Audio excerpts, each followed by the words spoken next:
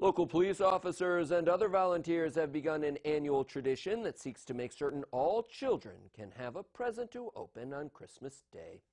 Broome County Toys for Tots has opened for the season inside a portion of the former Bon-Ton department store in the Oakdale Mall. Parents who need help getting gifts for their children can come and register. Each child gets several items, including a book, puzzle, arts and crafts, as well as toys. Broome County Toys for Tots, which was started by local police agencies in 1962, relies entirely on monetary and toy donations from the public. Binghamton police officer and Toys for Tots coordinator Chris Marshall says many toys come from events held by different local businesses and organizations. Too many to name them all. There's everybody is great. They come together and help us out this time of year to make sure that the families have gifts for under the tree.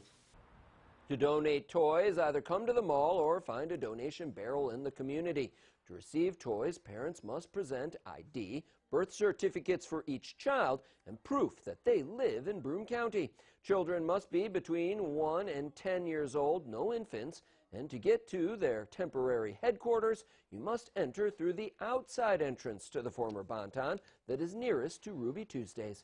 You can't access it from inside the mall.